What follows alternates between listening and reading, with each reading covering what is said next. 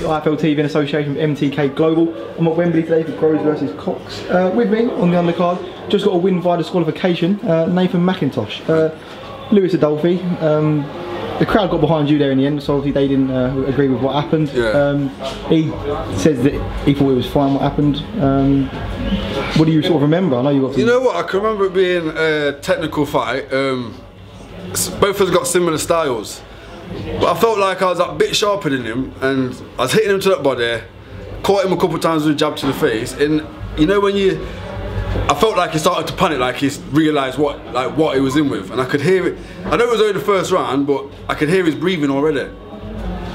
And then next thing I know, I can just remember. I think the bell went, or I can't remember. I think the ref said break, and then that's it.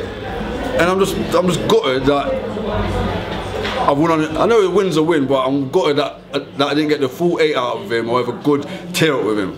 You said you was also gutted that this is your sort of the biggest part of your it's my first TV show, and I get to show everybody what I'm made of and what I can do. And it's just he just took it away from me.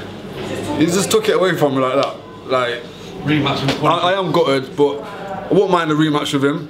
But I'll tell you one thing, it would definitely be double bubble, because I won't be fighting someone like that if he's gonna, like, at the end of the day, everyone was booing him, and everyone agrees that he should have got disqualified. When I watch it back, I'll be able to actually see what happened. But I'm just Cole, do you jump in? I'm gutted.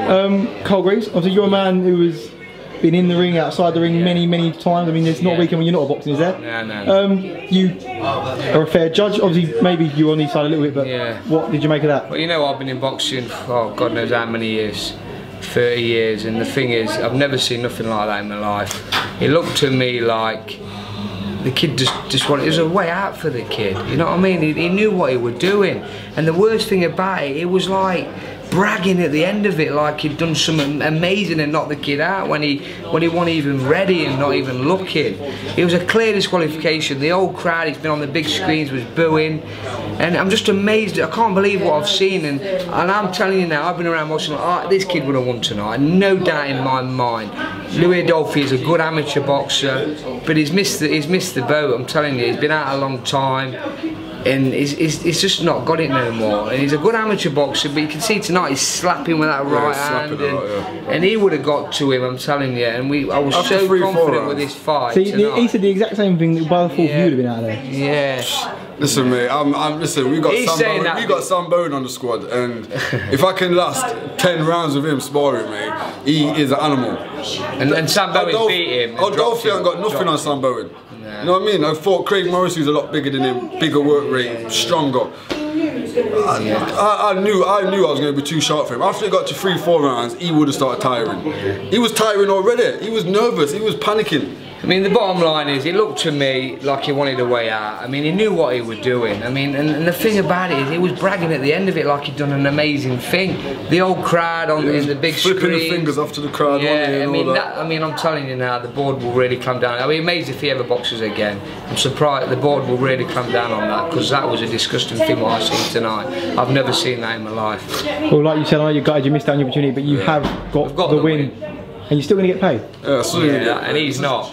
And he's not. You don't get paid when you get disqualified. Do you not? No, you get your expenses and that, but you won't get paid. All the training and all the hype and everyone, all the family and friends. The thing about it, yeah, he's so, you know what I mean. He got tickets last minute. He got them yesterday at the weigh-in, and he got like 25 tickets. People come over, spend their hard-earned money from Nottingham to come and watch him tonight, and they've took the shine away. You know what I mean? We got the win, but at the end of the day, it's not how you wanted it. It's not how we wanted it, and it's just disgraceful what that kid's done, and I'm amazed. Well, it's done. Hopefully you get the rematch if you want the rematch, and hopefully you double bubble as well. That's why it's nice. Got to be double bubble. Got to be. But listen, Nathan, bittersweet, but well done tonight. Obviously, Carl, thanks for IFL TV. Nathan, thanks for IFL TV, and I'll catch up with you both soon. Thank you. Cheers.